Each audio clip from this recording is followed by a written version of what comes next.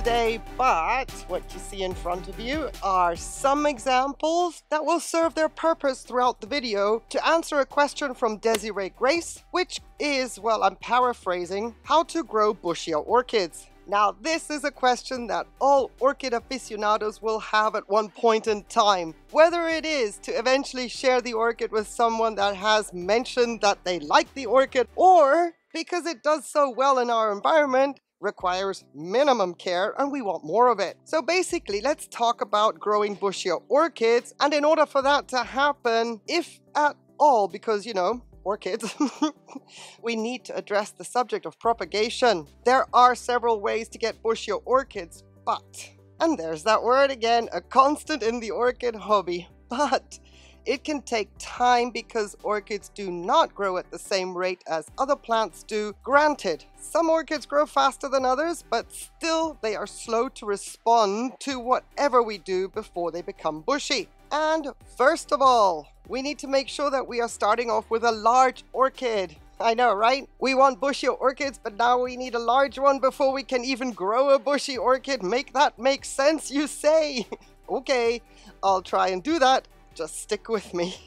It is important to start with a large orchid because in order to ensure that our orchid in question can deal with what I'm about to suggest, we need to make sure that the orchid in question has enough energy, has enough structures to handle the intervention so that eventually it will grow bushier. When we speak about how much energy an orchid has, that refers to how many structures does the orchid have for it to be able to sustain its growing point, as well as register that there is an opportunity to start a second growing point further back on the rhizome.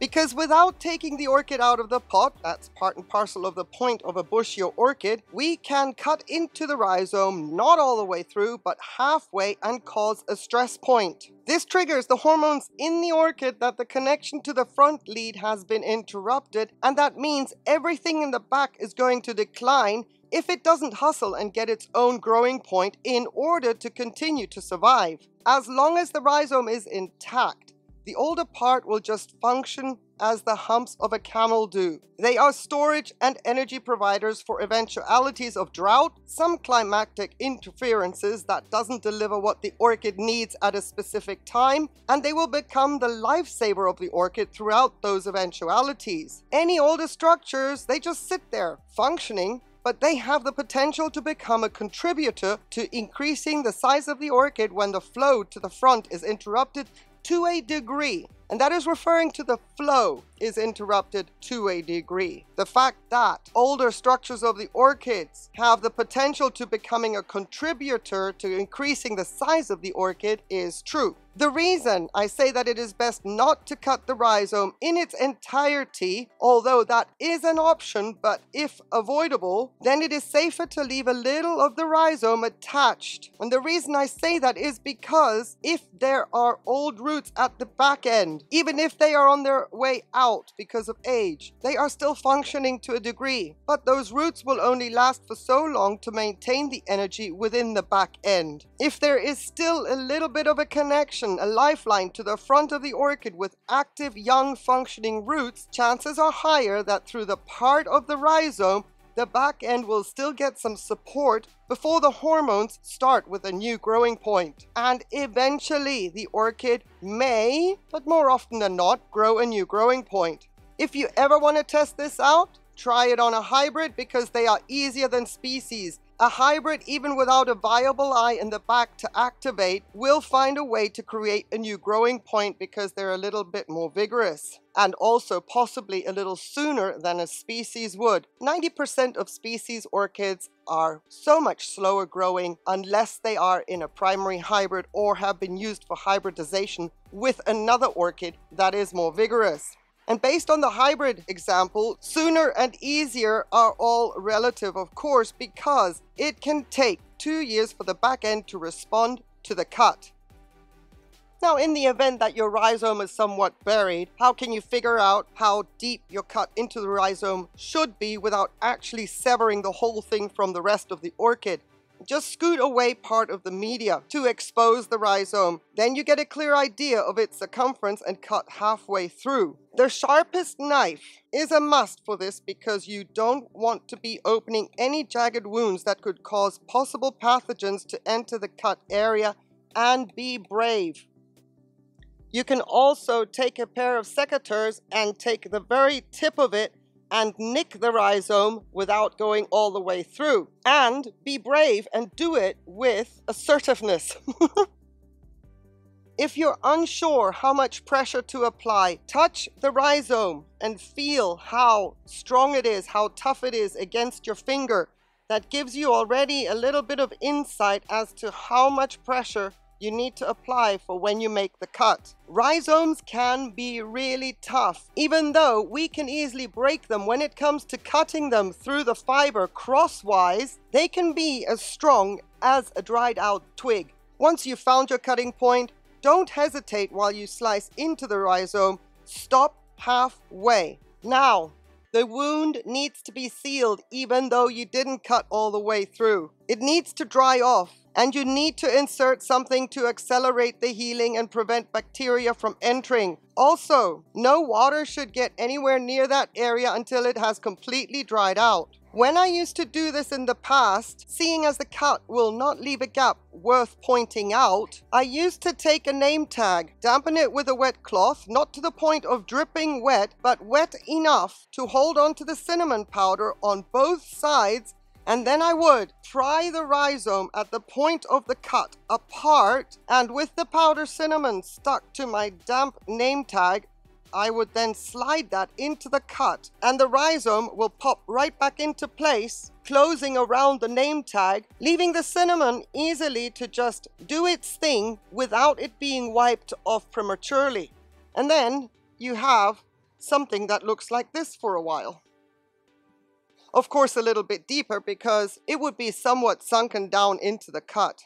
Also, in doing this, you will have a visual reminder as to where the cut is, and when you water, you will know to stay clear of that area. How long you leave the tag in will depend on the season you're in and how much humidity you have in your grow space. But if it doesn't bother you, leave it in for as long as possible, even if it is months, or at least a week to 10 days to be on the safe side. All right. We're starting to get into some examples now, so thank you very much if you're still here. So let's get back to having a large orchid to begin with. Another reason this is important is that it is always advisable to have a minimum of 3 structures, pseudobulbs, behind the cut, if possible more, bearing in mind that we need to make sure that we are not reducing the amount of structures that are then left at the front end of the orchid. So based on the rule of thumb, before cutting into a rhizome, an orchid should have a minimum of 6 structures, and the cut would ensure then that there are 3 mature ones at the front, preferably with a new growth already starting, and 3 at the back. But there's that word again. When it comes to some orchids with thin structures like Mylalia perenniae, those thin structures, if left with only 3 on either end, will not sustain the orchid long enough to create a new growing point because there is not enough energy in them. They are not large enough, and that has to be taken into consideration as well. How large are the structures, and is the orchid a slow growing one in the first place? Because if it is a slow grower, then the structures will not be able to do what they are supposed to do based on the lack of energy reserves. For Mylalia perenniae, I divided her. I had 5 structures in the back when I divided her, and it did start a new growth, but then the whole thing collapsed, the division in the back. So my mistake was actually dividing the orchid. I separated the back completely from the front and tried to grow it on. That did not work, even with 5 pseudobulbs to work with. Should I attempt that again, I will leave the orchid in the pot and slice the rhizome and see if that works better.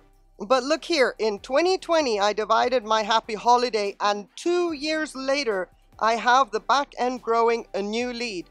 2 years, and this is a hybrid. If I had left the orchid in the pot, it may have only taken 1 season being a hybrid, but that is not a guarantee either. Still, within 2 years, this orchid now has 2 leads, and it will probably take another year for the new lead to bloom. Here you see my Sunya Green Mailman after 2 years of a division. Nothing happening, no new growing point at the back end of my orchid, and nothing on my Gulf Green Hair Pig either. The reason you don't see many bushy orchids in my collection is because I have to make divisions of my orchids as I am limited with my indoor space come the winter time. I have specific pot sizes that I have to take into consideration. Otherwise, I would be growing all my orchids on to match the pot size of my CG Roebling.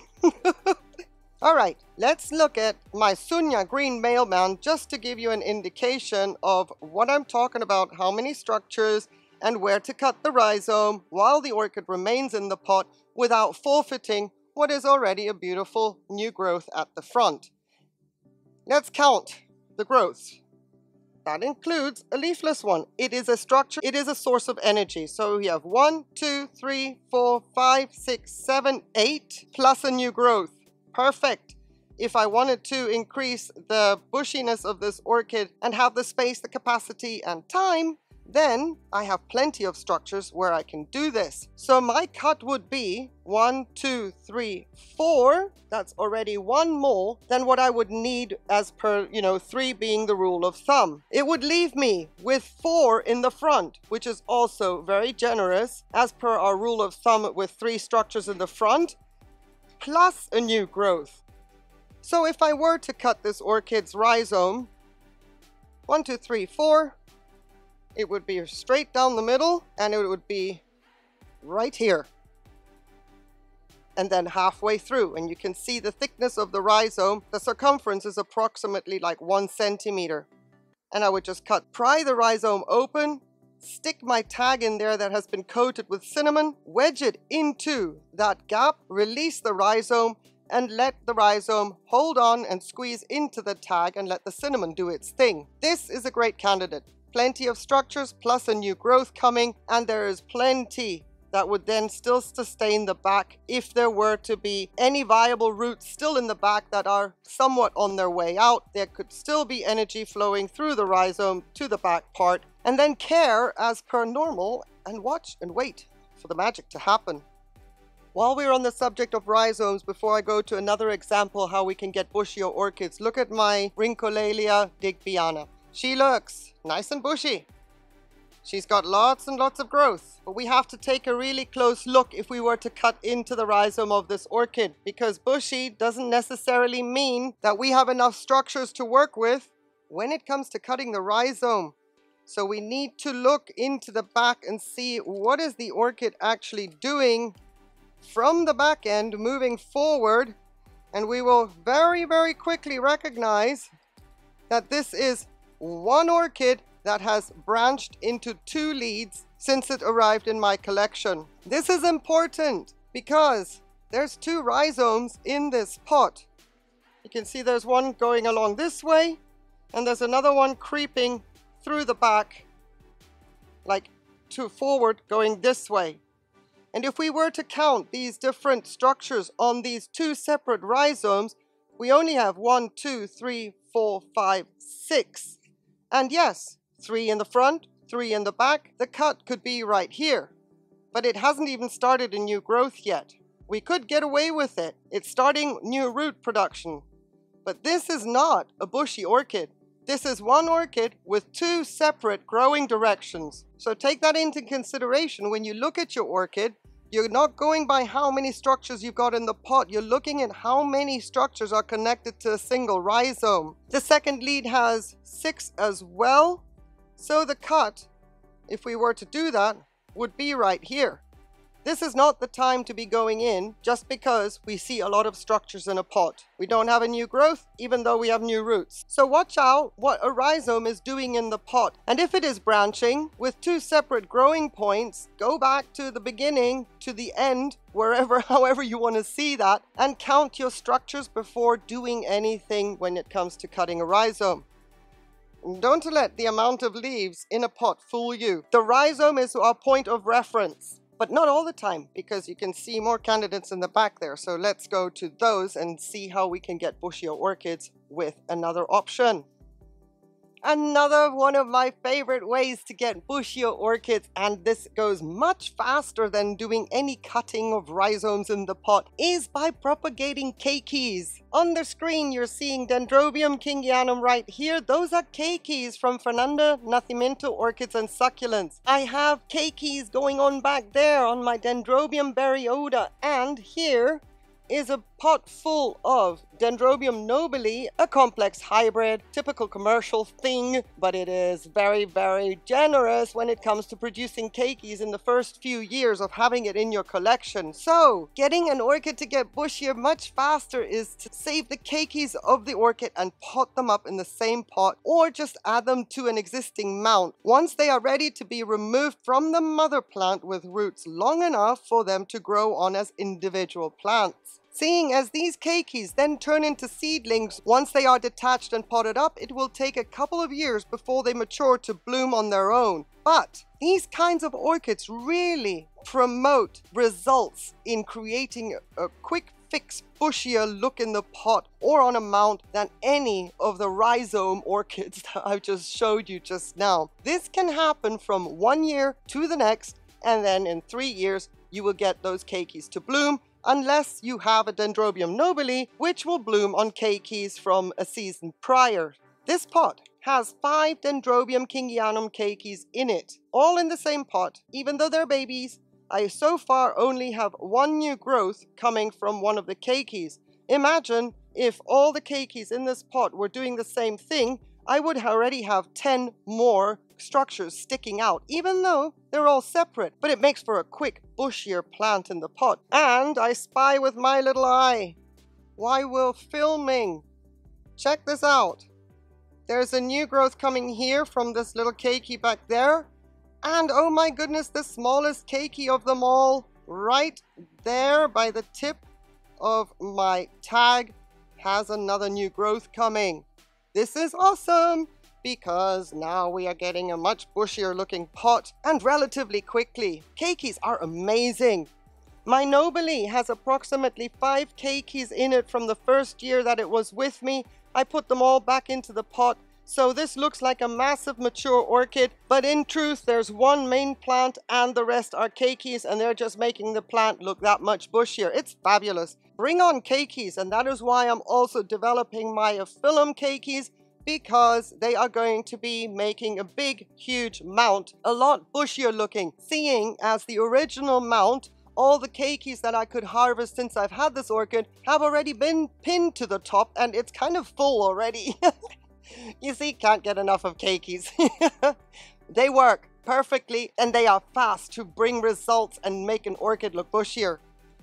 Another suggestion, recommendation that will help to get bushier orchids, and possibly the fastest of all 3 examples I am giving today, is to focus on growing orchids that are just vigorous in their growth habit. And when I look at my Maxillaria variabilis, lovingly known as Cousin It, I did not even propagate the growth from that orchid to stick them into the pot for a bushier look, because that one just grew like a beast, and in 2 years it had tripled in size. 2 years! The Maxillaria genus, as species orchids go, are super fast growers, and you have yourself a bushier orchid in no time. Another genus is in your face right now, that is Prostechia. It's a genus of orchids that I find super vigorous, and they will grow bushy in no time, as well as encyclias. This is Prostechia garciana alba. When I got it, it had 4 bulbs. It was a 4-bulb division from a nursery. It bloomed on the first new growth I had, and I was really proud of myself. And I had it mounted, and within 2 years of it being in my collection, I recognized that the mounted setup was just not going to match its growth habit, seeing as it was exploding in multiple directions year on year. And here we are only 4 years later, and it has come to this. A 4-bulb division in 4 years is in a 30-centimeter pot, and it is in full akadama, a highly water-retentive media, in a semi-hydro setup because of its vigor, and in order to meet its needs adequately, And its size, in 4 years, there's not really much more you can ask when it comes to getting a bushier orchid in your collection, and she is fragrant. So imagine also the bloom show of this orchid, the fragrance she exudes, a very elegant talcum powder fragrance. It is a beautiful perfume, lots of blooms, they are fragrant, vigorous orchid. It's a species. Wow. I mean, talk about ticking all the boxes in getting bushier orchids. So, Desiree Grace, bushier orchids can be done, but to get it done safely without risking the loss of any part of the orchid in the pot, the orchid already has to be somewhat large in its own right so that each end has a chance to do what it has to do or keep growing as it is supposed to at the front. And that was in order of how quickly an orchid would respond to any intervention to become bushy. Some sympodial orchids with a rhizome will take a long time. And then you have the opposite end of the spectrum with a Maxillaria genus or a Prostechia genus or an Encyclia genus that have rhizomes and they just go, who cares? Growth. And then you have the Keikis. They will make your pot nice and bushy very quickly. It'll take some time for them to bloom though. Now that is my off the top of my head take on getting bushier orchids. And if anyone watching this video has any other suggestions for Desiree Grace on how to get bushier orchids, please add them in the comments. Also, if you would like to see where my divisions ended up from 2020, even ones that I have not mentioned in this video, in the description I have linked a video from the Orchid Room where she unboxes those divisions. There you will have them all consolidated in one video as opposed to the many videos I have dividing and repotting. And Ariel, if you ever see this video, know that you are sorely missed and we all hope that you are doing well. Thank you, Desiree, for another super interesting question. Keep them coming. And for watching the video. Thank you, I really appreciate it. I appreciate your time and any possible suggestions you may have when it comes to how to get bushier orchids. I hope this video was helpful. If there was anything confusing, of course, please address that in the comments. I'll be very happy to clarify. Have yourselves a beautiful day on one condition though, that you please stay safe. I would love to see you in the next video. Take care. Bye.